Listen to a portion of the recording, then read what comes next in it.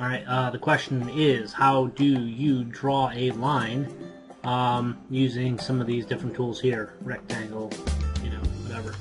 And so, how do we draw a line like that? Actually, that's pretty neat. So how do you draw a line? So once you got the marching ants, you just go to Edit, and then come down to Stroke.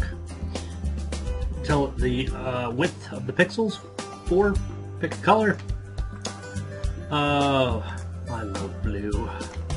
And okay, and then you're good. There you go. You just made an image using the marching ants. Marching ants.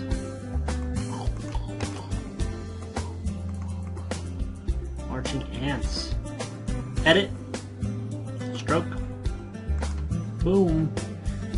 Control D for deselect, and there you go. Yeah, pretty easy. Thanks, guys. See you. Bye.